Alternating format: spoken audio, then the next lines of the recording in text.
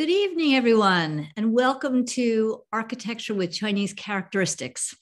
I am Dinda Elliott. I'm the Director of Programs at China Institute, and we're really delighted to bring this program to you today. Tonight's subject is sort of a passion of mine and my colleagues, Aaron Nicholson, because we think that architecture is such an important prism through which you can look at society and where it's going and how people live. China, as you know, launched this incredible urbanization drive, committing in 2014 to convert 100 million people into urban dwellers by 2020. And they say they've done that. And of course, you can see gleaming towers rising all around China. But at the same time, people are wrenched from their traditional ways of life into modern city life. And so we're wondering what that all means. And tonight we have some experts who have spent their lives thinking about these issues, thinking about design, thinking about urban planning. And so we're very excited to have them. Lan Deng is professor of urban and regional planning in Taubman College of Architecture and Urban Planning and the associate director for the Lieberthal-Rogel Center for Chinese Studies at the University of Michigan. What I love about Lan Deng's work is that she's been studying housing and real estate development in both the United States and in China, so she can draw real parallels between the two. Deng's research in China examines the changing role of the state versus the development of the private market in shaping the country's housing and urban development. And she's going to open the program by leading us through the past few decades of urbanization and urban planning policies. And then we're going to see the dramatic changes underway today under Xi Jinping. We also have Shuishan Yu, who is an associate professor of architecture and affiliate associate professor of music at Northeastern University.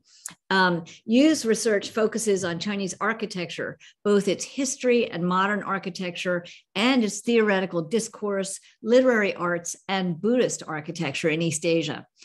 He's going to talk tonight about how history plays a role in today's Chinese architecture in the modern day. Xu Lei, then we have two practicing architects who are in China. Xu Lei is the chief architect and director of the Yihe Architectural Design and Research Center of the China Architecture Design and Research Institute. Xu has won many awards in China for his innovative designs, and he is going to share some of his projects and their significance in Chinese culture today. Finally, Wang Hui is the principal architect and co-founder of Urbanus Architecture and Design, Inc. I'm not sure I pronounced that right. He'll correct me if I got it wrong. In 1999, Wang Hui co-founded Urbanus with his partners Liu Xiaodu and Meng Yan, and he's overseen the operation of its Beijing office since 2003. And Wang is going to share some of his projects in China and talk about their social significance as well. So after their presentations, and they have prepared some fabulous slides, so you're really in for a treat tonight, but after their presentations, we're going to have a conversation, and we will also at that point take some questions from the audience. So please do, as everybody's speaking and presenting their thoughts, please type your questions into the Q&A section, and we'll try to get to them at the end. And so Lan, is it okay? Can I turn it over to you now? Please come join me. Thank you. Thank you, Dinda. Let me share my screen.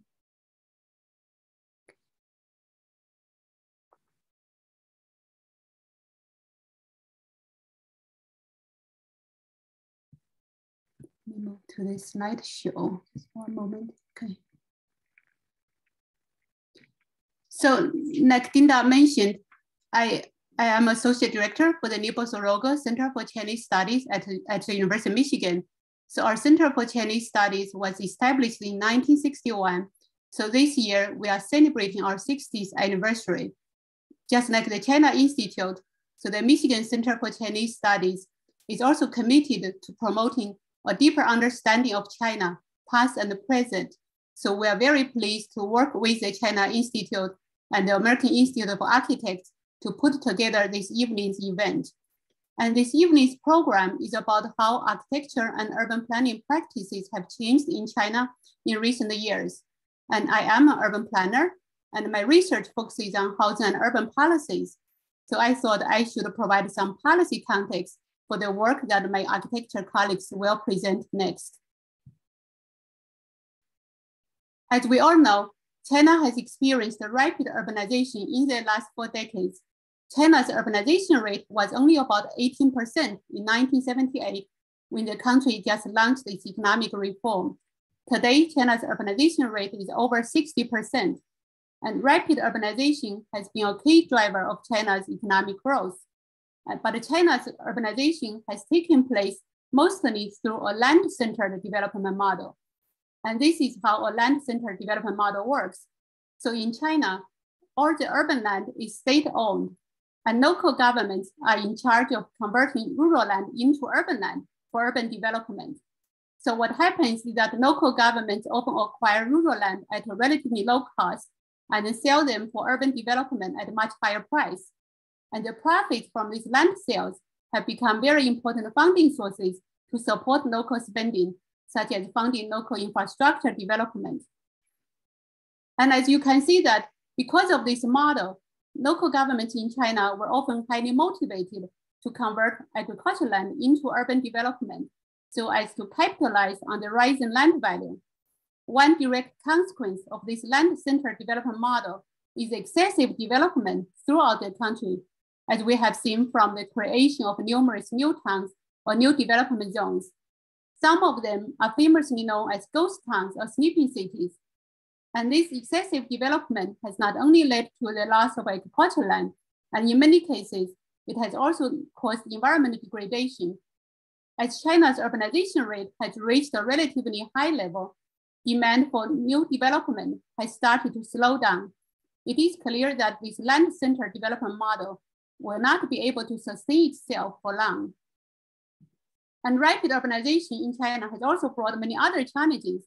And the country, for example, has been seeing a rising socioeconomic inequality, which has been taking place in many dimensions. And perhaps the most critical socioeconomic inequality issue in China's urbanization process is the urban and rural divide.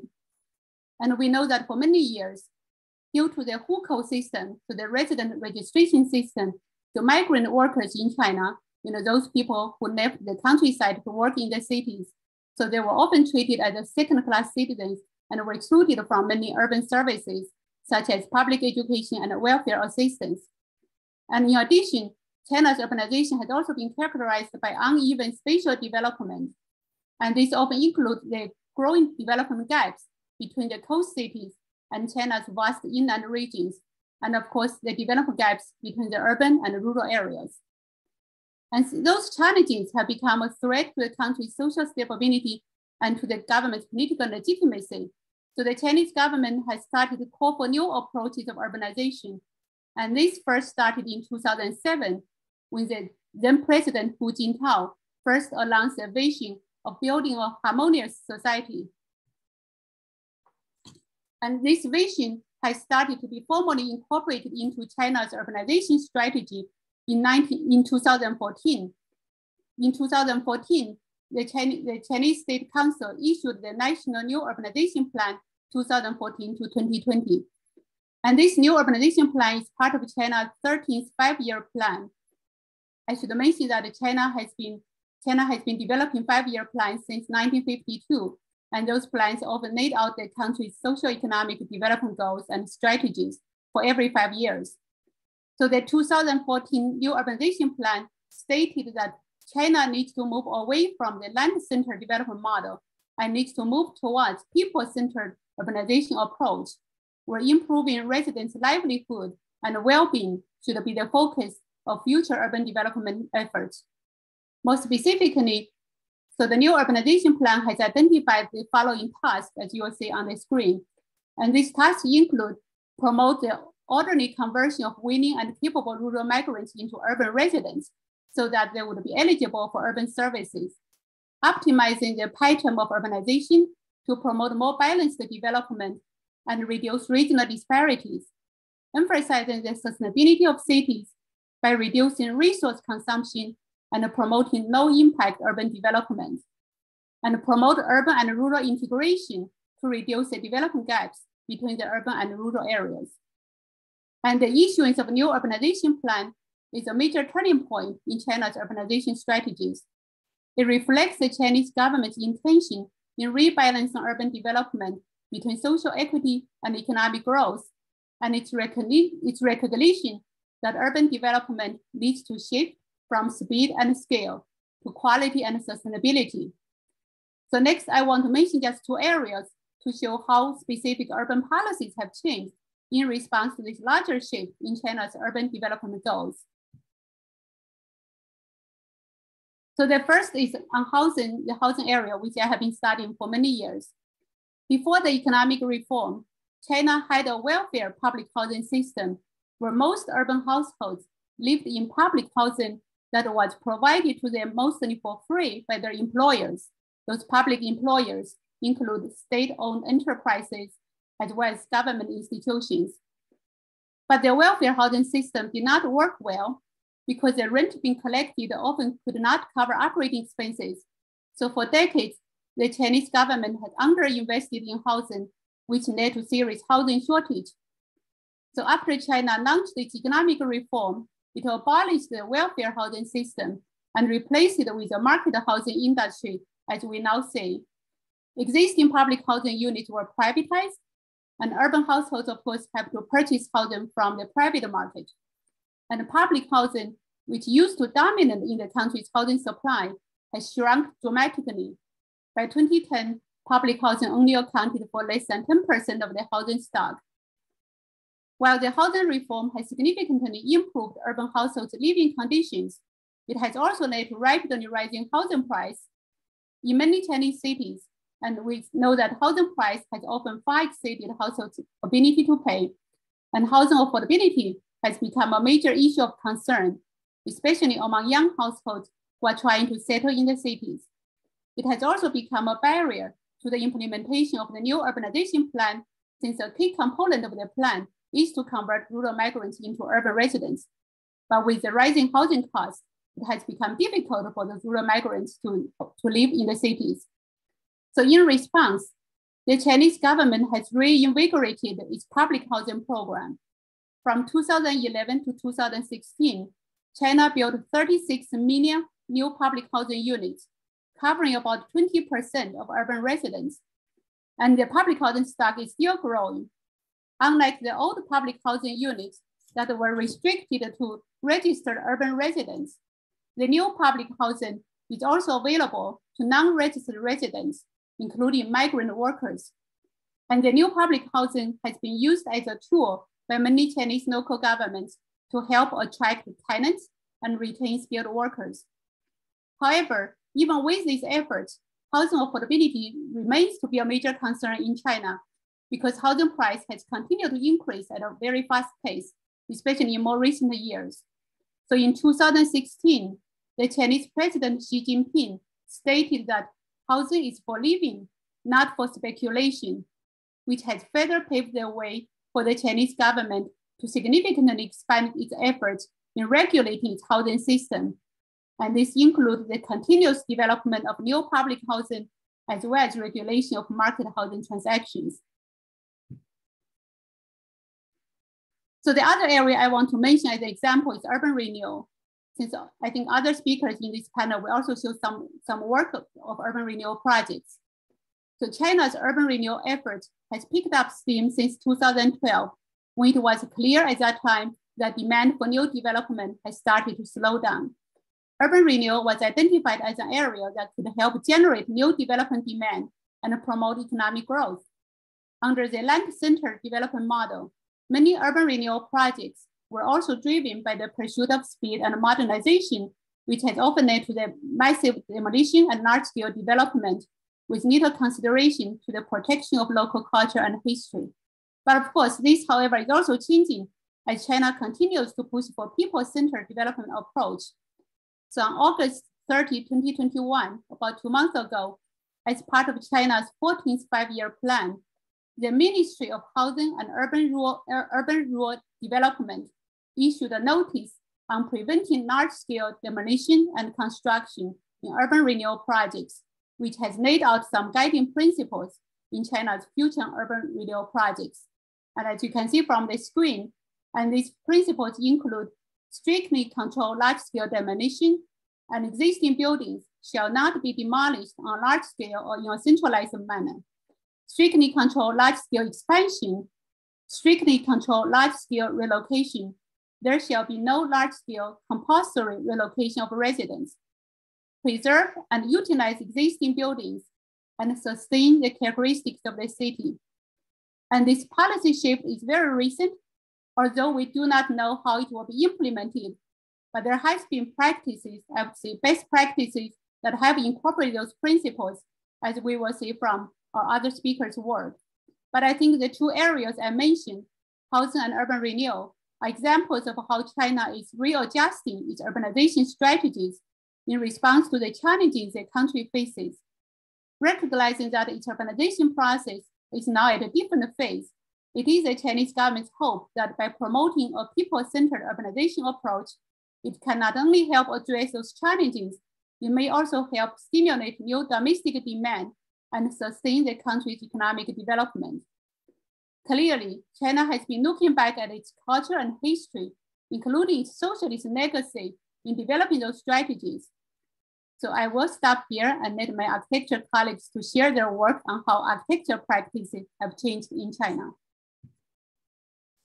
That's fabulous, Donglan. Thank you so much for basically, for really setting the stage for this whole event. And it's going to be fascinating. We'll come back later to. I mean, it seems like this is a huge change, an enormous change in China's approach to urbanization and its current continuing campaign to urbanize. And so we'll look forward to talking more about to what extent policy is translating into reality on the ground. But before we move on to inviting Yu Shuishan to talk about history and how it's playing a role in architecture today, I wanted again to thank the Lieberthal-Rogel Center on Chinese Studies at the University of Michigan, who are co-presenting this program with us. They have been incredible and are always incredible partners because they have such a broad definition of what's interesting and what's important in China. And Donglan, I'm so grateful to you for your thinking in putting this together and your help in reaching out to the other scholars and architects as well. We're also I forgot to mention that we're part of Archtober, which is the American Institute of Architects annual, basically it's an October annual festival of architecture activities, programs, and exhibitions all across New York City that takes place every year in October. So we want to thank them as well for helping us to spread the word and for helping to champion this fascinating program. So that said, let's bring Yu Shuishan. You want to join us on screen and share with us some of your thoughts on history in architecture today. Thank you. Hi, good evening, everyone, and good morning for folks in China. Thank you, Dinda, for inviting me and providing such a great platform. Thank you, Lan, for the introduction, fabulous introduction to laying a great background for tonight's discussion. And thank you, Wang Hui and Xu Lei, for participating as well. And thank you, Aaron, for all the help. So, Professor Deng's talk provide a urban policy context for the understanding of tonight's discussion and topic. My presentation is going to provide a context of historical development in terms of how the past is driving the urban and architectural ideas of China's contemporary practice. So, you know, when we see, you know, Mr. Wang and Mr. Xu, their practice, you know, we have a good historical understanding of, you know, what were before them and what wonderful work they are doing, quite different from the previous architect and urban planners. So, you know, the planning and architecture as a professional practice is new in China. It started only in the late 19th century. And before that, it was just a traditional craftsmanship. And the question of how, you know, the past play a role in the contemporary urban and architectural practice only became a question when the collision of the two worlds happened in a meaningful way in the late 19th century. You know, there were earlier Western architecture in China, like early missionaries had been building churches and cathedrals in major Chinese port cities, but those didn't bring any question about the Chineseness of the urban, you know, of the built environment. So I'm presenting here two buildings, you know, the Forbidden City, representing traditional Chinese approach to architecture, and then the Dongjiadu Church, which was built in the mid 19th century, and there were many churches like that constructed as early as the 16th century in cities like Guangzhou and Beijing as well. So before that, I should say, you know, China encountered some Western architecture, but you know, the Chinese builders had always been kind of putting some Chinese touch to it. For example, the famous Western building in the old Summer Palace, which is on the lower right, it's kind of a, you know, Chinese style Baroque architecture designed by a missionary serving in the, you know, Manchu court in the 18th century, Giuseppe Castiglione, Chinese name Lang Shining. And, you know, they had been, you know, standing next to the Chinese style garden, and they are so minimal that their impact can be neglected. So the 18th century presence of Western architecture. And so here we have the, during the Second Opium War, the Summer Palace was destroyed and burned, and now we have these relics. And so these are the, you know, earliest extant Western architecture in China that start posing a question about, you know, the position of Chinese architecture in the world. It is interesting that, you know, my point is in the 18th century, the question of modernization didn't exist. In fact, in Europe, there was a great interest in everything that is Chinese, like the chinoiserie in France, like this pagoda designed by William Chambers, an English architect in the English garden. And then it was also in the 18th century. And then in the 18th century, in Beijing, there were Western style buildings constructed. So, so the two, you know, in the 18th century, the East and the West were kind of mutually appreciating each other as some kind of exotic fashion. And at that time, China was not facing the question about modernizing itself. It's just continue its own building tradition and absorbing whatever other style in a Chinese way.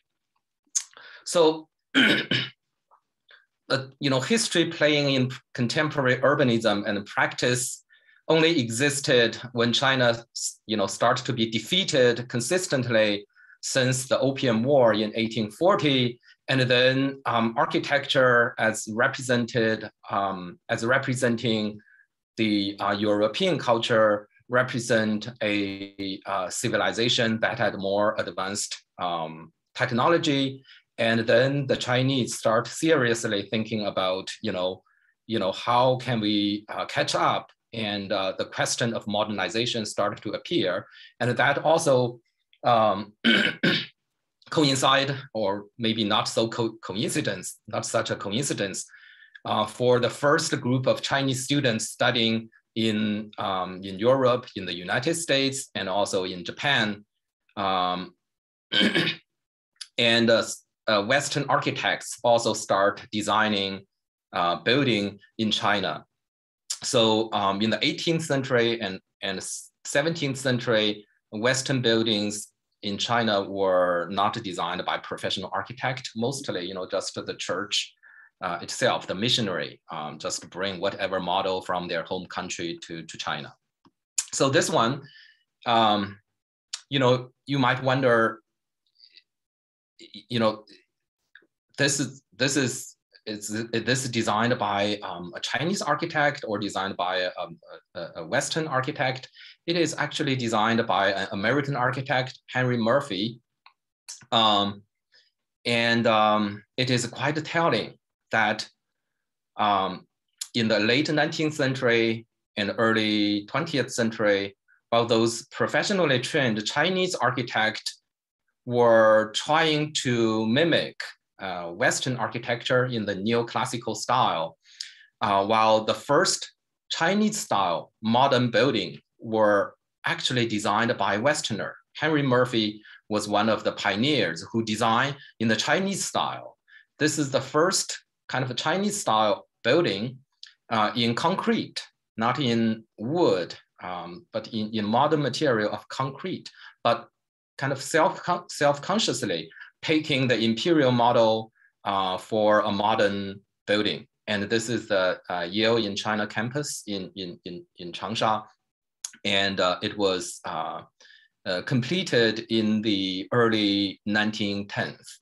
And you can see, so in this stage, they are basically taking the form of traditional imperial architecture, the big roof, the glazed tile, and try to use modern material to mimic the post and lintel structure. And also the brackets, dougong, were also, sculpted in concrete. They are just a decoration, has no structural function whatsoever.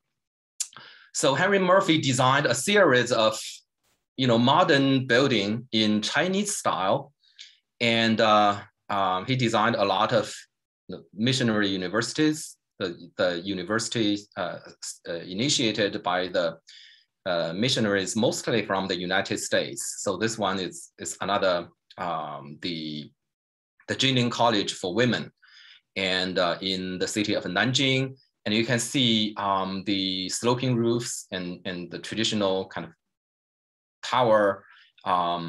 So history, Chinese architectural history was used mostly in a kind of a formal way, taking those characteristic features in traditional architecture, like the big roof, like the brackets, like the upturning eaves, etc. But the plan is entirely new. So the plan and also the composition of the roof with a central tower protruding in the middle is not Chinese at all. It is probably more similar to the Independence Hall in Pennsylvania than any traditional architecture building. So basically taking those fragment features and put them to dress up a modern concrete building. So this is another one. This is in today's famous Beijing University or Peking University. But before that, the campus belonged to the Yanjing University, which is also a missionary university founded by the Americans and designed by an American architect in Chinese style. Again, the big roof, the color are very Chinese, but the way these roofs are being put together is quite Beaux-Art, in fact. For example, in traditional Chinese architecture, you would never put a roof like this, connecting with the two symmetrical additional roofs on the two sides. So this is the kind of first attempt to combine Chinese character in modern architecture.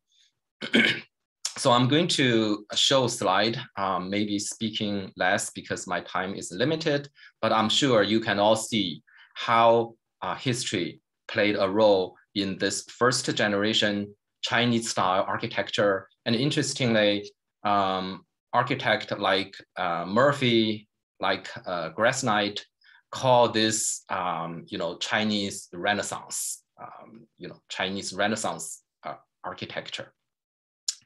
So I mentioned that the contemporary Chinese architects actually were designing something that is more, if not more Western, at least not with so many Chinese symbols. So for example, on the left is a building designed by a Chinese architect. And so it is kind of more in the contemporary style of Art Deco, which was popular in late 19th century and early 20th century America. So, then some, first generation Chinese architect who was a generation younger than Murphy started to pick up the idea of a Chinese Renaissance and started designing using modern material, but adopting traditional roof. For example, the left building is designed by the famous Professor Liang Sicheng, and he picked up a lot of ideas from Murphy, but he also criticized Murphy. He was mainly a historian, and he tried to make the modern Chinese style architecture more accurate according to his definition, more accurate to a specific historical style. For example, this one, Professor Liang was using a Liao dynasty, Buddhist hall as a model for his design. So same generation as Liang, who continue the work of Murphy, Liang, who designed the tomb for the father of Republic China, Dr. Sun Yat-sen, and this mausoleum, again, using the big roof as a major symbol, but adopting an entirely new plan and a new approach to spatial organization. So the large picture is the mausoleum for Dr. Sun Yat-sen, designed by a Chinese architect, Lü Yanzhi. So Chinese architect Dong Dayou, still working primarily in the first half of the 20th century. And then after the founding of the People's Republic of China in the early 1950s, some buildings were constructed, continuing this Chinese Renaissance style, putting big roofs on top of multi-story concrete buildings. So these are mostly for governmental buildings, for different, the headquarters of ministries. The 10 great buildings completed in 1959 combined the Chineseness with a different foreign model. And at this time, it was the Soviet model. Some scholars call it the Stalinist classicism. So featuring a tall tower in the middle and symmetrical buildings framing on the two sides. But the Chinese architect Zhang Bo put the Chinese glaze tile roof on top of them. So again, it is the some of the fragmented traditional features that were adopted to give it a Chinese touch. So some other architects were more subtle. For example, this one, also one of the 10 great buildings of the late 1950s, because of the great span for the waiting room for the train station. So the Chinese touch were reduced to the small pavilions located on the corners. So the question of how to make a modern building Chinese is always a question for a Chinese architect and urban planner. Even for something like this, on the first side, the Chairman Mao Memorial in Tiananmen Square, and the stele for the people's hero, the memorial for the martyrs, basically, of the revolutions, might look not so much Chinese. But again, if you read the explanation of the design, lengthy discussion about how the proportion and how the roof of the stele is taken from a historical model, and also the two layers of the roof for the Mao Memorial resembles the double eave roof style of the Forbidden City, for example. So then I would say the second stage of history in Chinese architectural practice came in the late 1970s and early 80s. In this stage, traditional architectural symbols were not used as faithfully as the previous generations, but rather more fragmented. And coping with the contemporary kind of postmodern fashion of playing with history. For example, this building in Beijing, those roofs were fragmented and dissected and combined with a modern concrete structure. Or in the 1990s, the new Western station in Beijing used other cultural symbols than architecture. For example, the big arch represents the gate, and using the idea of city gate for the train station, symbolizing train station as a welcoming gate for visitors to the capital city. So it's kind of a more liberal way of taking tradition, not limited to architecture anymore in the late 1990s and early 2000s. And this building is called the China Millennium Monument, completed just at the turn of the century. And it didn't use any of the traditional architectural details, but taking, incorporating history in terms of the, historical symbols. For example, here, it used the idea of yin and yang. The outer circle represents the yin, and then the middle big sundial represents yang. And actually the giant middle part can rotate, representing, the active yang versus the passive yin. And also the sundial were also aimed to capture the kind of remote origin of Chinese culture. So history was used more broadly, symbols and images, not only from architecture, but from ancient artifacts and philosophical ideas were incorporated into architecture design in the late 20th century. So similarly, these buildings, I think, my time is almost up, so I'm not going to name every one of them. Upper left use the historical symbol of the bronze tripod, and upper right kind of using a abstract big roof. And then on the lower right, lower left, kind of using a traditional big roof, but then dissected, kind of deconstructed, and using a modern kind of pending structures using those cables. And then the lower right is meant to capture the image of a traditional pagoda. So, I should say, this one is designed by American architect I.M. Pei, and using more kind of traditional artistic symbols from the folk tradition.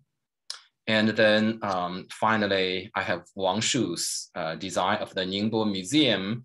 And in this case, the traditional images appear on a flat two-dimensional surface. One might imagine a traditional roof in a southern village. And he also recycled a lot of local material, tiles and bricks for the construction of the walls. And in this case, history was literally and physically recycled in a modern design. So that is my last slide. I hope this, pave a ground for the discussion of Mr. Xu and Mr. Wang's design. And I should say their design went beyond everything I just talked about. So they represent the cutting edge of incorporating history in contemporary architecture in China. Right. Thank you. Thank you, Yu Shuishan. Fascinating. And it's so interesting to think about that final building you showed us by Wang Shu. It's so modern, and yet the question is, what is it that makes it at the same time feel like it's Chinese? So it's fascinating. I loved what you said, that how to make a modern building Chinese is always a topic for Chinese architects. So I think now we're going to hear a little bit about exactly that from Xu Lei and from Wang Hui. So Xu Lei, thank you. Over to you. Hi, good morning and good evening, everybody. Thank you, Linda, Aaron, Zhenglan, Wang Hui, and Shuishan. Yeah, thank you. So I will share my screen. Yeah, excuse me.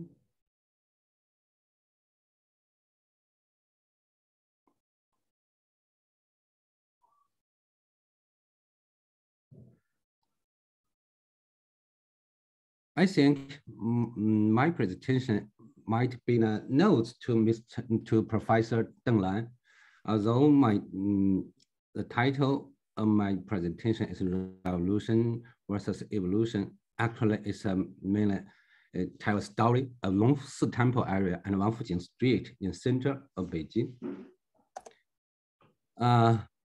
First of all, I will show a map of royal city area of Beijing since Ming Dynasty. I think you guys are very familiar to this map. It's a map. Look at ancient Beijing. We can see the two right spot here. The Dong'an Market is now the Wangfujing area and the Longfu area. From the aerial photos, we can see the Forbidden City and the Wangfujing Street. It's a more recently photo. Forbidden City, the Longfu and Wangfujing area. And this is a bird view from the other side. I should introduce some incidents during the past time in the two places. I divided the history into some part, the emperor era and decay of imperial power and blooming of capital. At the wartime, it means the warlord dogfight, anti-Japanese war, and war of liberation, the Civil War. And then after the new China is founded, with its appearance from private to state-owned and great leap forward and great cultural revolution, and the national state of reform and opening up and high development period until nowadays. Yeah, see here is the Ming Dynasty just before as we saw. And at that time, this area is already already a very flourished commercial area. And this function continue to nowadays. We can see from the map. To the Qing Dynasty, this is a late Qing Dynasty photos. We can see the market before the Longfu Temple. And the first decade of last century, the foreigners came in, and still here is a very before commercial area. You can see the Dong'an Shichang, Dong'an market here. I will show some slides here. People can see the situation at that time. And during the wartime, still, we can't find a lot of picture at that time, but still we can see the commercial is still there. After the new China founded from private to state-owned stage, actually, at that time, Shanghai in China is it's a very rich city at that time. So the government introduced a lot of Shanghainese and Shanghai's commercial into Beijing. And here we can see the market and bookshops, something like that. And we build some theaters there. Here's a great leap forward and great cultural revolution. That time, the commercial and the people's life are not so good. We can see from the picture, it's more like political activities. But even though here is also the most, was almost still the most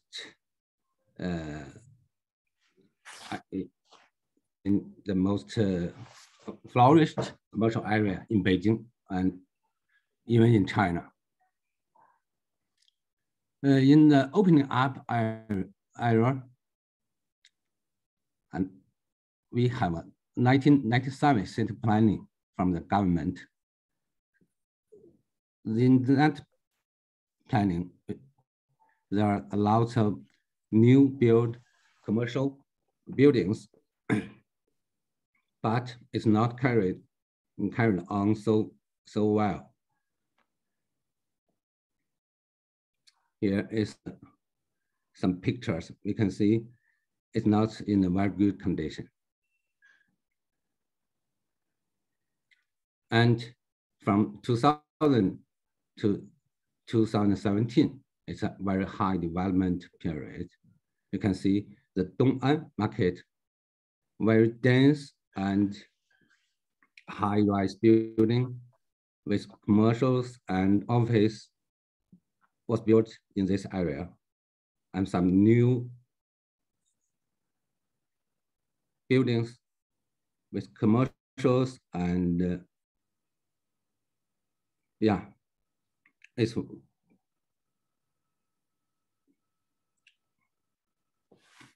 these areas was blocked with so many big buildings. And we can see from the Longsi area, that area is another situation. People, the government didn't pay a lot of attention to that area, but a spontaneous morning market developed quietly. So there are some big events during the changing eras. We noticed that these areas were booming and decaying, but not in the same pace with that of the nations. Nowadays, China and Beijing are on the express way to prosperity, but here in the most center of Beijing, something is not going well as it should be.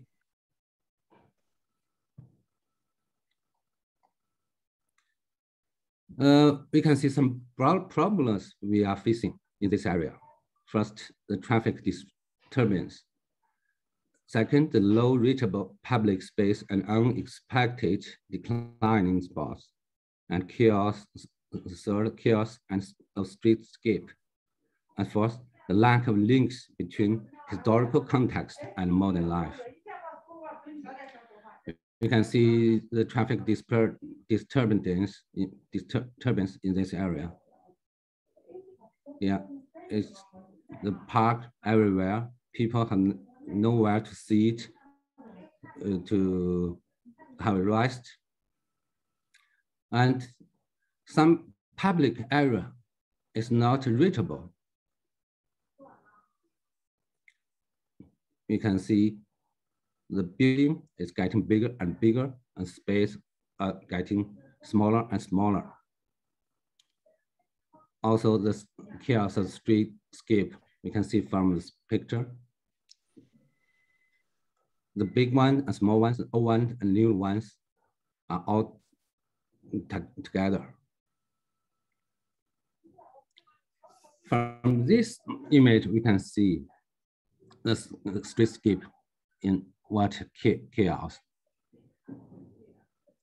This is a dimension analysis. Also, the other problem is the lack of links between historical context and modern life. From the beginning, we can see this area is very near to the Forbidden City, but here, the historical contexts are cut down by all these big buildings. So these problems have deep reasons, such as unclear and complicated property rights, or simplified city planning and crude execution, an ordered game between authority and capital, and the break off of tradition. So we have done some research and design works, and we are doing them now. So we want to change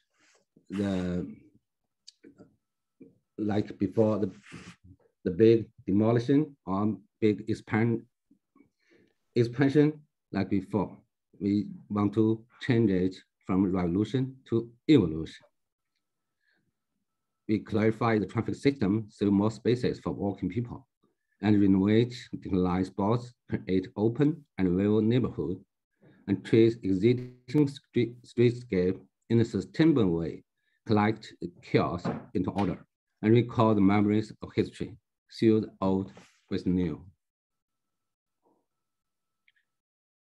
We analyzed the traffic system and changed some parking spot to space. People can stay there, and especially for some special people, like before in front of the children's theater. We can see the design, and we can see the pictures before and after we design.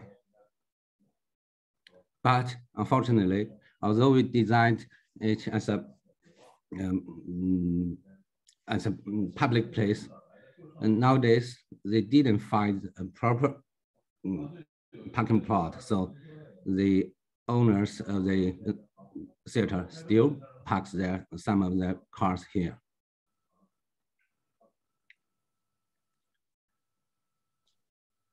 And in the main Paddy Street area in Wanfujing Street, we set movable furniture in the middle of Wanfujing Pedestrian Street in order to activate outdoor place. On the left is before, and on the right is after.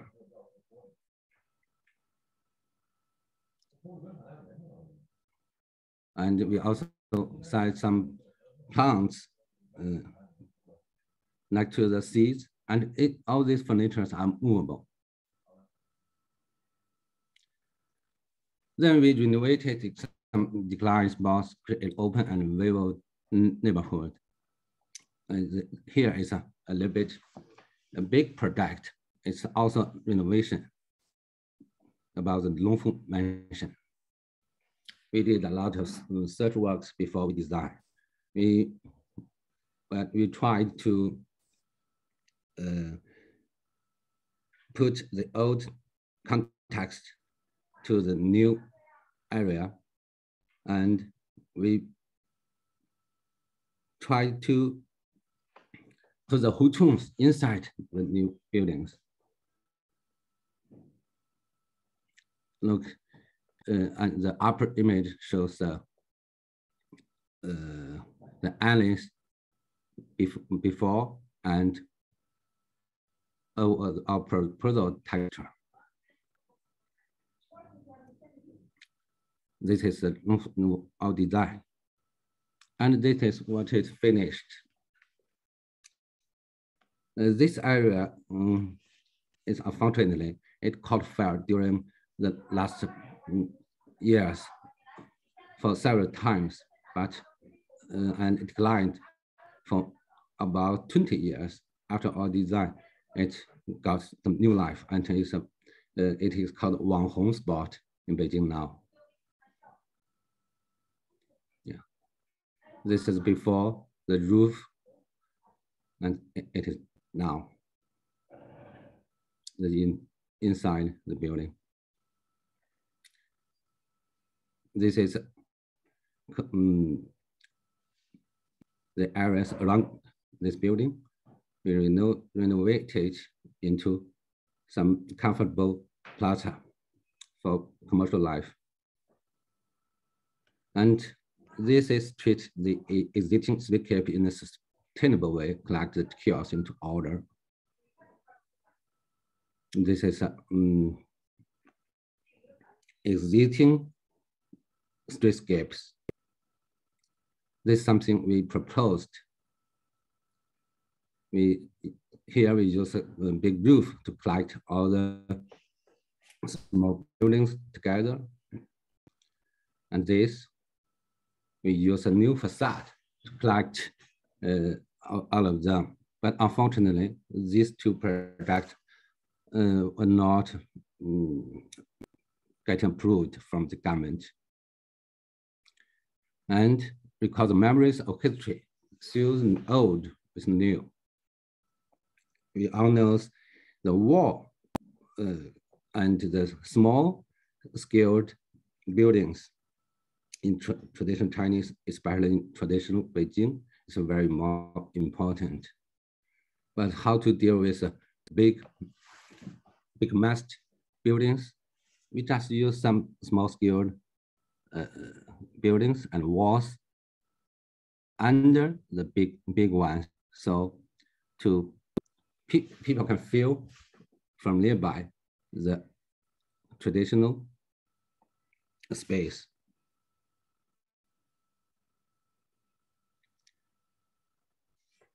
Here are some shopping areas. It's something like the shopping area all around China. You cannot tell this is in Beijing or in such a traditional area. And we did some design very slightly. We just put some transparent wall into this area and makes the space more comfortable for people. You can see from these pictures, yeah.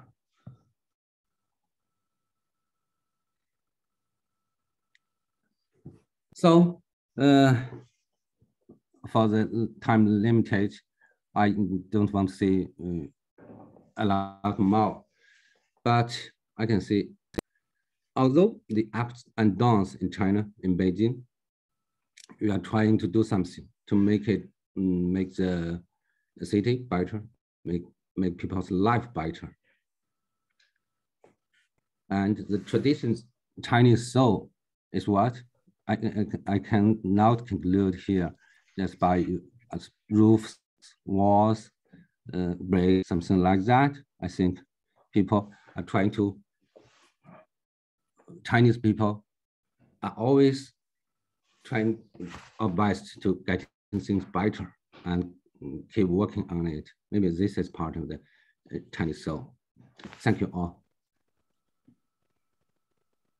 That's a beautiful way to end your presentation. Thank you so much, Xu Lei. So I have one quick question before we move on to Wang Hui. And by the way, because this content is so rich, we're going to, this program is going to go on until 9 o'clock. So I hope that all of you in the audience can stick with us because there's going to be a fascinating conversation to come.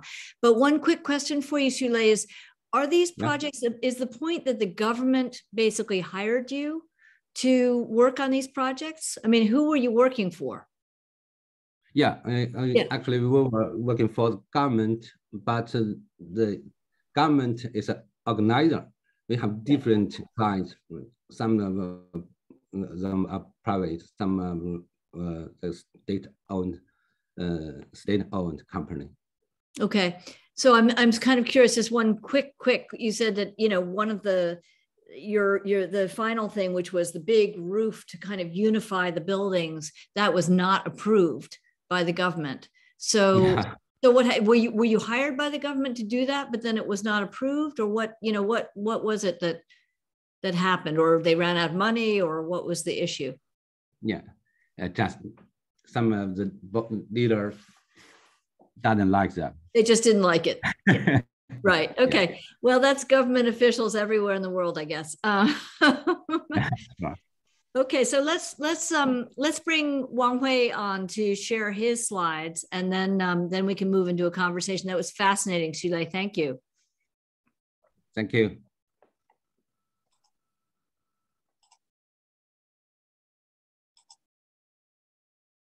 Hi, good evening. Can you see my screen? Yeah, it looks good. Yep. Okay, all right. Thank you very much for. I wonder if there's a way to share so that it's the whole screen. It's not. This is not the whole screen. Is this the whole screen? Yeah, there you go. Perfect. Got it. Yep. Okay, all right. Yeah, thank you very much. Yeah, for inviting me to join this symposium. It's a very, very challenging topic of how to keep the Chinese characteristics in contemporary world. Because it's not only a contemporary world of China, but it's also a contemporary world of the whole world. China has the privilege of keeping its continuous culture and civilization through maybe about like over 5,000 or 6,000 years of the history. And this is quite unique in the whole world. But unfortunately, today, China is under the situation of the worldly urbanization and globalization, and how to keep doing this to carry over the culture. And now this is a big question for Chinese architects. When we talk about China's architecture, we're talking about something of similarity. Although China has a long history of architectural development, but all these kind of architecture or buildings look pretty much similar.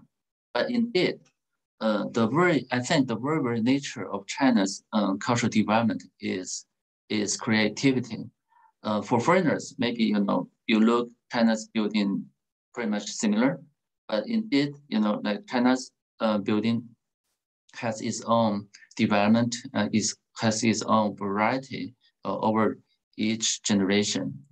And today, I want to talk about, for my generation, on the one hand, we have the privilege of inheriting of this kind of cultural heritage. But on the other hand, how can we carry over this culture to the new culture of the whole world? The first case I'm talking about is this building. This building actually stands at the not at the very beginning of China's architecture, but at the very beginning of the China's architecture remained today. This is Tang Dynasty, and there's only like 3 buildings remain today. And this one is the first one. But also, we should talk about not only architecture, we should talk about ordinary buildings, because this is the biggest number of the world we have today. Not only we have those kind of significant monumental architecture, but we also have this kind of like warehouses, like ordinary people's residential buildings, this kind of buildings. And how can we put them together and to make them with certain kind of Chinese characteristics for contemporary Chinese living. So I believe, it's not things about architecture, it's not things about building, but it's things about the place, and the place with certain kind of cultural aura. So let's first talk about this building. And this building, in terms of history, is in the middle of the Middle Ages of the European culture. And this one was built in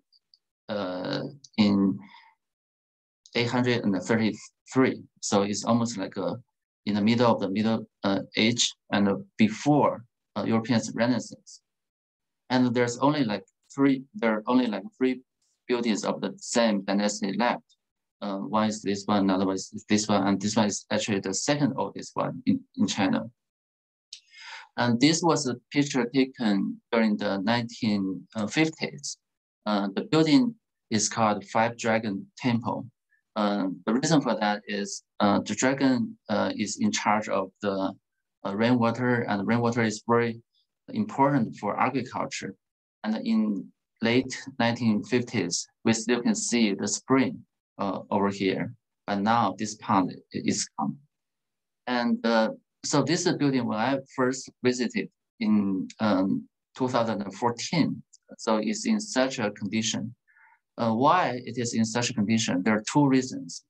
One, the water is gone, and secondly, the agriculture is no more necessary to use this kind of spring water, because right now we have those kind of wells, we have another irrigation system. So in terms of production, it's not necessary now, for the Dragon King to broadcast the rainwater. We have all those kind of modernity. We have, means for the modern agriculture. And on the second hand, there's another issue quite important to this, as this building is enlisted as a national first-class historical monument. And then the government built a wall to protect it.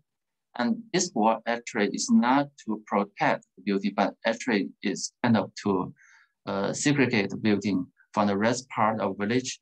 And the villagers are no more allowed, or it's no more necessary for villagers to take care of the building. And then the building turned into a stage of decay.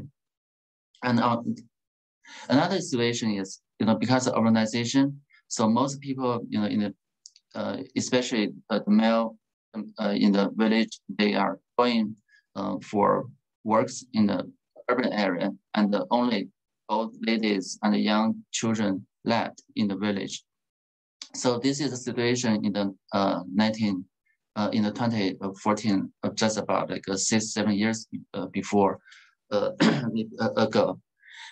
And it's a coincidence that in the year of 2015 of the Milan Expo, the China's biggest, or maybe the world's biggest developer, Vanke, they made the pavilion in the Milan Expo and designed by Daniel Lieberthal. And after demolition of the pavilion, they planned to sell the tile designed by Lieberthal. The tile is pretty good. And they want to make a crowdfunding to do some kind of historical preservation things for that temple. And I was one of the leaders of this plan, and we're trying to remodel this. It's not to remodel the temple, but it's to remodel this kind of preservation model. So we can see the comparison between the two. Before, this is isolated temple, and because of historical preservation laws, it's not allowed to build anything in the certain area of this one. So the only thing we can do is to design the walls, to design the landscape. And the way we do it is, number one, is actually the first thing is trying to bring the people back to the temple. So we designed this kind of religious plaza over here to make it as a public gathering space. And of course, we have to reinforce this kind of preservation to enclose the old temple more safely. And by doing so, we put layers of the walls. And from this picture, you can see these layers actually help to enrich the cultural presentation of the temple. So we can compare before and after for this kind of visitors plaza. And then we provide a more ceremonial route to approach to the temple. And after get into the temple, so we made this one is more or less like a museum one. So it's not immediately you see the temple, but we provide a forum for it. So this is an open plaza. And on this plaza, we have a timeline showing the development of the Chinese architecture and show the position and this kind of very respected position for this temple. And also on the ground, we have one-to-one scale of the section of the temple showing all the elements, all this kind of terminologies of architecture for this temple, so people can read well for this one. So this is my first image, for me to see this temple. So temple is in this kind of situation. And after that, what we build is something of this kind of architectural language of one point perspective, and also have this kind of very, very subtle raise of the stairs, approaching to the temple, showing some kind of respect. So this is a very important thing. As I will mention the word of spatial justice, there's lots of ways, like to make things more justice, more majestic. And one is, how can we pay homage to the heritage by this kind of space making? And so this you can see the SEO emphasis on the temple and the before and after. Before, they put this kind of red wall, and after we made this kind of concrete panels and to mimic this kind of earth color and earth texture to make it more harmonious with the setting. And so this is before and after. So this is before and after. After we have this kind of architectural language of framing the view to show a more picturesque of the building, right? And the most important thing is actually, we should not make this one as a dead space, but it should be a space with content. So this is an area with lots of historical monuments, and we put all these kind of information on the wall and make this temple almost like a visitor's office or visitor center to let people know the information of historical monuments over here, and then they can follow this information to visit those sites. And also in China, there's only like 3.5 temples left from the Tang Dynasty. And the Tang Dynasty is famous, buildings is famous for its structure, functional bracket, this kind of dogum. And when this bracket is on in a building over here, you don't feel the kind of real sensibility of this kind of architectural craftsmanship. And we bring it down to the ground, and then you can see you have a much more impressive feeling of it. But also, this is a kind of academic setting, but in the real life, it turned out to be a very, very pleasant way for children to play with it, to play with the architecture. So in short, as I mentioned, the spatial justice as a key driving issue behind this design. And what this one is specifically for this place, I think, our responsibility is how to bring the new energy, new synergy for the old one. And we try to make this one not only as a temple, of religion, but it should be a temple for the worldly life. So we make this one as an open museum of Chinese timber architecture. And from here, you can see the timeline, that people visit here. So it is almost like an open book of Chinese architecture history. And this kind of bracket courtyard and this kind of information showing the nearby historical sites, all these kind of things make this one more lively and lively for the ordinary people daily life. And so this is a comparison between the before and after. I just tell a very funny story about this, because this is sponsored by Wanke, the developer, without any kind of commercial or business ambition. They just want to do historical preservation thing. And when they presented this scheme to the local county leader, because this is not a rich county, and the county leader respond, so it's more or less like you give a gift to a poor relative. For example, you give a refrigerator, and then you have to force your poor cousin to buy meat for the refrigerator. So this is a very, very funny saying. But indeed, after we do this, like it helps to promote the local government to input money to update the village.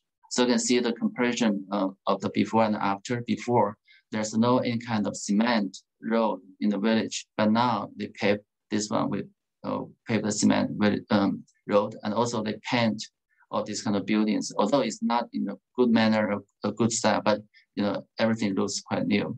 And we can compare something of before and after. So after we have this kind of a lovely life in the village. So this is that one is about historical monuments. How can we bring the old into a new life? And the next one I'm talking about ordinary building. How to convert ordinary building into a new life. So this is building in Shenyang. It's a northern city in northeast China, Dongbei. And Shenyang, it used to be an industrial city, and now the industries are gone. And how to make this kind of industrial area into a contemporary urban, into a contemporary urban. So this is a big issue of how to make the balance between the not only as a new building and old building, but also the new residence and the original one. For example, from this kind of Google map, you can see this is a high density area, and it's impossible now to demolish this area to build a new one.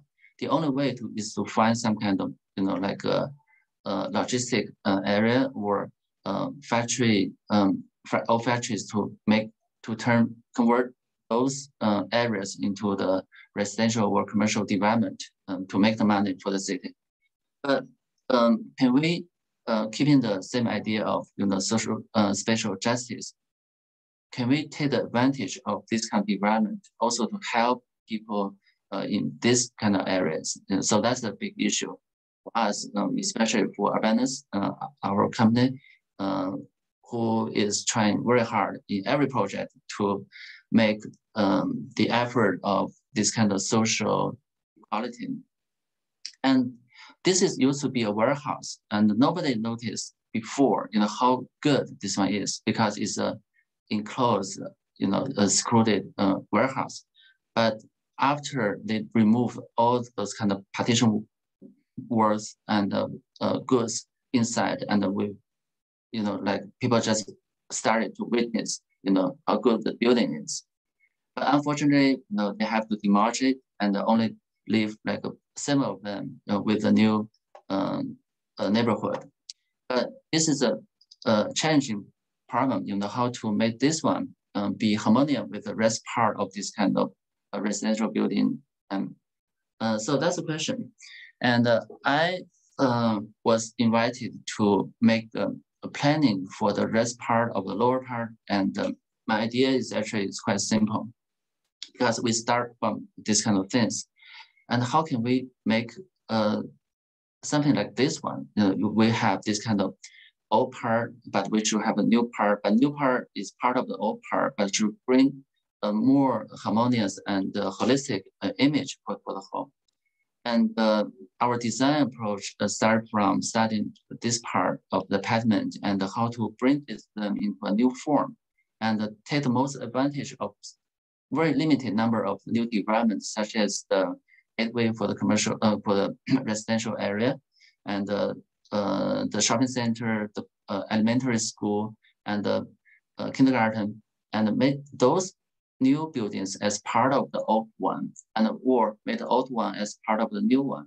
And so we can create a feeling of the lower part pretty much consistent with the same motif. So this is the kindergarten, and this is the primary elementary school. Because school building normally is just something, like because there's a very restricted daylight calculation for the school building. So there's no way to have something more interesting or dynamic for the layout. But what we can do is actually for those kind of demolished timber structure, we can put them on top of the school building and make this one as a greenhouse for children to study the vegetation. And also this is a shopping center, and this is the entry for the residential area. So we employ this kind of images of the old one, and not only to make it more harmonious with the old, but also there's a certain kind of issue of the social consideration, because the rest part of the buildings in this area are something like this. And then there's a sharp contrast between the not only old and new, but between the rich and the poor. So the spatial justice actually is trying to minimize this kind of social discrimination in the same precinct of the neighborhood. Because, living is some kind of social status, right? If you live here, it means like you have much higher social status, but in contrast to that, how about the people living over here? Then this kind of language seems like, although for me or for other people, if they criticize me as a modernist designer, maybe this one looks a little bit conservative.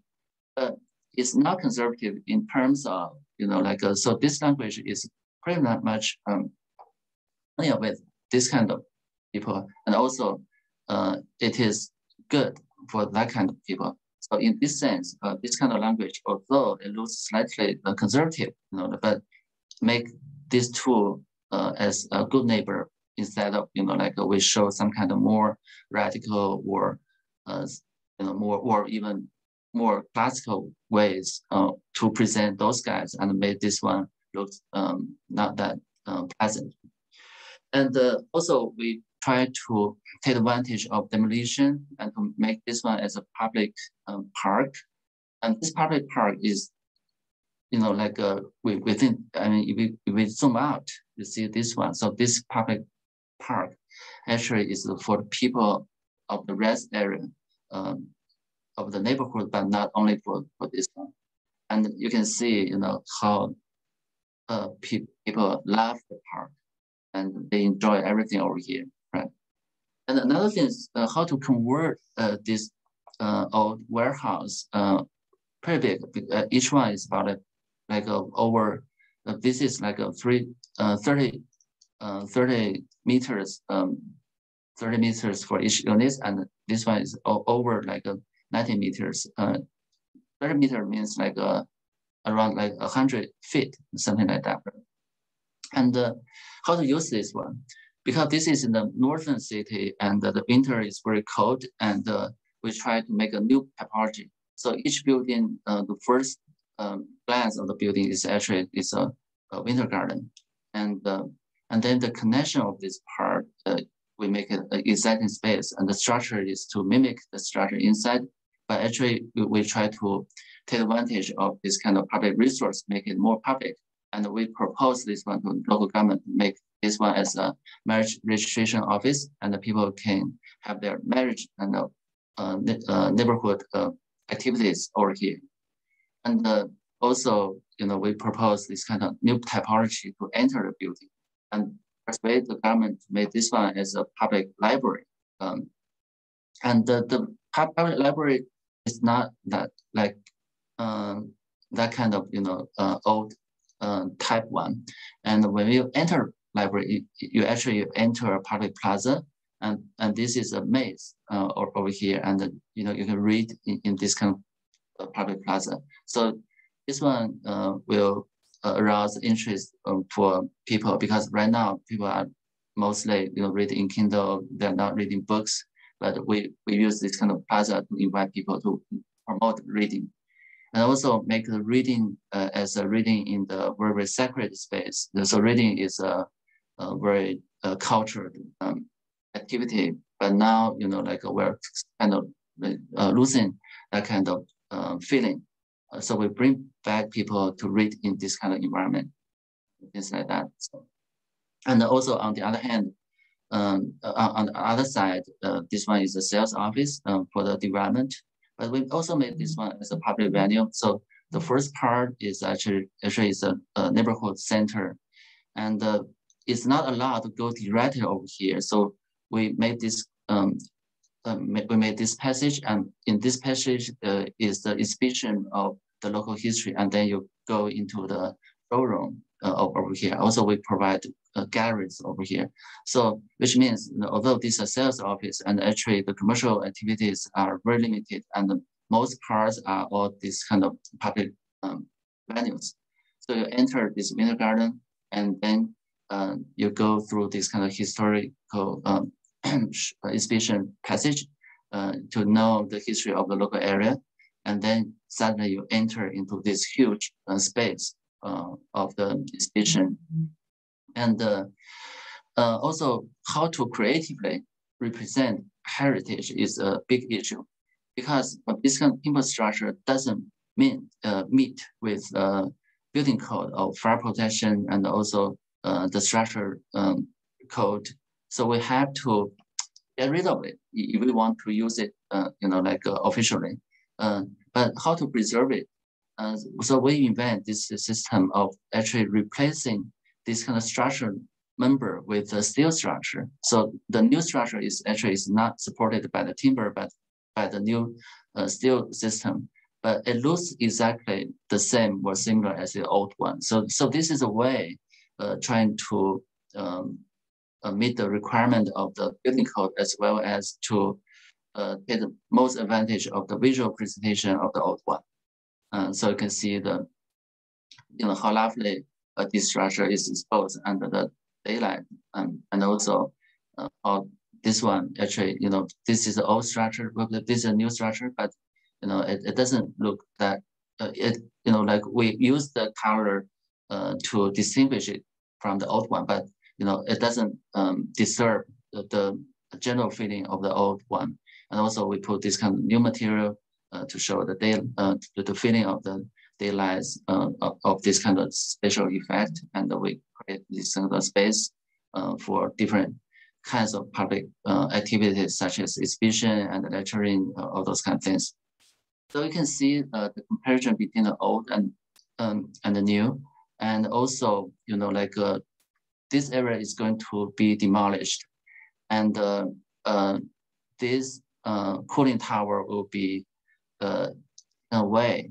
And before that, we designed, we planned exactly the same diameter of this one, to make this one as the important figure plaza for the plaza of the park. And so we do this kind of beforehand urban memory for this demolished part, because this is such a landmark for this area. So in short, from this picture, we can see, there are lots of opportunities right now in China for our generation to carry over the old heritage to the new. And our responsibility is not only, how to bestly architecturally present the old one, but also how to take advantage of this kind of development to benefit the whole, the people in general, but not only the people for the development. Yeah, thank you so much.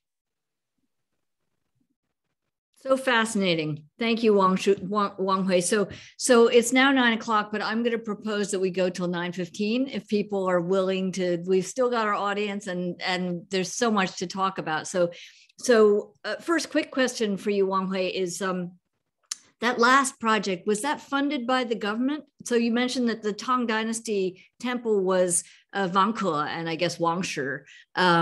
But this last one in Shenyang, was that the government that was funding that? No, actually, the government only sells the land to the developer, right? And but those buildings are listed as, it's not a historical monument, but it's like kind of illicit building. So you have to take some kind of measure to protect and reuse it. Yeah. And so developers sponsor those kind of renovation. Yeah. But the buildings still belongs to the government. So developers kind of like rent the building to use the building. Yeah. Got it. Interesting. Okay, so I'm going to ask everybody, please, Yushui Shan and Denglan and Xulei, come back on the screen. And I'll just launch. We have time for a couple of questions, so let's make them big ones. You've both, Xulei and Wang Hui, you've both been talking about. It seems to me it's a lot about humanity, right? You're bringing humanity into your projects and kind of, Wang Hui, you talked about spatial justice. And I'm really curious about, as China's been modernizing and, racing into the future with glittering, skyscrapers and everything. And yet there's, the question is, what role does tradition play today? And, I'm curious, do you think that if spatial justice, is that connected in any way to kind of traditional values, Wang Hui? So in other words, can traditional Chinese values somehow help ensure that the process of urbanization is more sensitive and humane? So how, is spatial justice, is that about kind of traditional architectural approaches and traditional Confucian approaches, or is there a philosophical connection to history? Okay, yeah. It's for all of you, but yeah. Okay, let me first answer your question. Okay, but it's such a big issue. It's pretty hard to answer in several words. But I want to answer in this way. Number one, we should have a certain kind of cultural confidence, and because China has such a long history of culture, civilization. But then, how can we make this kind of cultural confidence? We cannot just simply show our next generation or the rest part of the world, we have already had something at hand. But the most important thing is, how can we take over these kind of things in our hand and then to deliver to the next generation or make the culture alive? And so this is not only a culture making, but I think, it's more or less like a society making, because culture is nurtured by people, without people, just like the first case I showed, without people, because those that temple has already been there for 1,000 years. Yeah. And the reason for that is like each generation of the villager, they take care of that. Yeah. But then in our generation, nobody cares about that. The state will take care about that, but they only make a wall to segregate these cultural relics, and then it turned out to be a relic. So we should not make heritage as a relic, but should make it as a living thing. So that's the most important thing. Fascinating. Do the rest of you have thoughts about that? Xulei, do you have a thought about like the role of traditional values and the return of traditional values? Yes, I just like I said before. Yes, I think the traditional Chinese thoughts, I think they were implanted in our Chinese, just like Confucius side, something like 吾日三省吾身, something like we always do the self-examination, and Chinese are good learner. We learn from outside and we learn from history and we learn from the mistake we have made. So, and the human things on one side, the space, I forget what you said. Justice. The spatial justice. Yeah. Not only the spatial space justice, all the justice. I think we are this are subject, but we are trying to do that. Although all these ups and downs, we are just trying to do that. Right. It's most the thing from the Chinese tradition. Yeah. So Yu Shuishan, in your study of historical architecture, I'm sure you've spent a lot of time, and I'm sure that the practicing architects, when they were students, studied the gardens of Suzhou. And I'm really curious to hear from all of you, do you think that the gardens, do the gardens of Suzhou, and does that traditional approach to the traditional Chinese garden and the architecture of the garden and the relationship between man and nature and the way, in Chinese tradition, that was such an important thing. Does that still speak to you as modern architects? Does that resonate? Is that important to you today? I think I was, I'm in a hotel and I think the internet just, can you hear me now? Yeah. Yeah, thank you. I think, there are certainly, Confucian and the Taoist idea that can, we still, there are some really good idea in Confucianism and Taoism, although, how well it was executed in the built environment in the past is a different issue.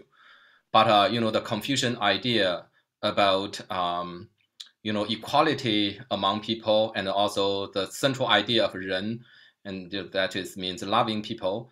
And then the Taoist idea about, harmonious coexistence with nature. Those can, I can see in both Xu Lei and Wang Hui's design, providing those public space and incorporating nature into the building. So I think there are certainly, if we continue to do that, we are to some extent continuing the ideal of Confucius and Laozi.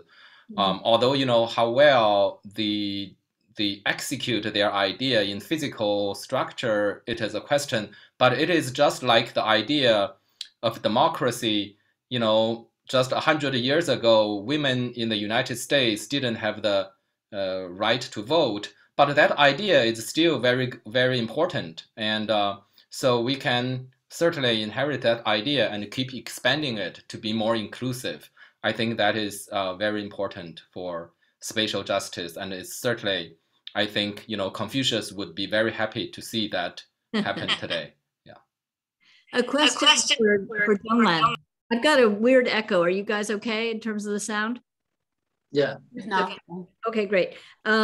So, again, you were talking about this major change in government policy towards urbanization. And I think we in the States tend to think about China's urbanization policy as being kind of amazing, right?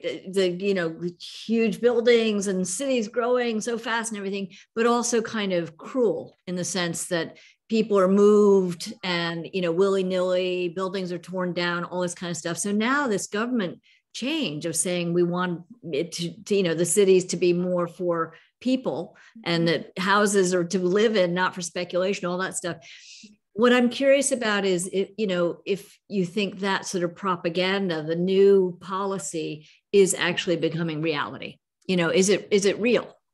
Well, I think it is real, and I think I think a lot of things have been done. I think you also mentioned about a significant number of rural migrants have become urban residents, right? I think the number is there. And the development of public housing. So can you imagine like 36 million public housing units within 5 years? Yeah, a lot of efforts have been made, but of course, at the same time, there are also structural constraints in making this shift. And I think, I think that the Chinese government realized, they see the problems, right? And they recognize that, the social equity issue is a major challenge for the country. So they want to, make this shift. But at the same time, I think the one of the structure constraints is still the land financing model. I think that even though China wants to move away from the land center development, the fiscal model remains the same. How the fiscal revenue is divided between the central government and local governments, that remains the same. So what that means that, and to a very large degree, local governments still have to rely on the land sales revenue to finance a lot of their things. And so that has, limited how much this shift can happen. And I think also limited by how much services they can provide to the rural migrants who have become urban residents. So that's why people have been arguing that, well, for this, to really implement those ambitious, policies, probably fiscal reform probably will be, kind of very important. And that's why I think recently we have heard the Chinese government is talking about expanding the property tax reform, which would be essential, right? So if the Chinese government could start to connect these annual property tax revenues, so it certainly will reduce the reliance on this one-time land sales revenue. So that will significantly change how urban development will take place, in my view. Mm-hmm. And the hukou system, the kind of what would you call that? It's like the sort of system that determines where you can and can't live, right? Because I guess it's been changing, it's been shifting, but that is still a challenge for migrant workers, right? In terms of still a challenge. I think it's much easier in some of the small cities and middle-sized cities. So I think that it is much easier for rural migrants to get urban hukou. But if in large cities, I think they have a limit on what type of cities this policy could be implemented. If the cities are over a certain size, it's much more difficult for migrant workers to become formal residents. But I think at least even if they don't have urban hukou, they would be qualified for this new public housing. That's a fundamental shift from what was in the past. Right. Absolutely. So I think, unfortunately, our time is really up. It's 9:15 now. And this has been just a fascinating conversation. And I think what you're all talking about, Donglan, you're talking about it from the policy perspective. And then we've got, these two architects who are actually doing this stuff on the ground, that this is a major change in mindset in China. And you guys, the architects, you're talking about a whole new approach towards society and how buildings can create a new kind of a society. Again, it's the idea that architecture is so fundamental. It tells you everything about a society in a way. So, and Yushui Shan, thank you so much for sharing the history. I think we're all very moved by the kind of humanity of the work that you're all doing. So thank you so very much for joining and for sharing your insights. Again, thank you again to the University of Michigan. Thank you to the American Institute of Architects. We can't wait to get you all back again. Again, you each need an hour to share your work and your insights. So we'll bring you back again. And thank you all for joining. Hope to see you again soon. Thank you. Thank you. Thank you all.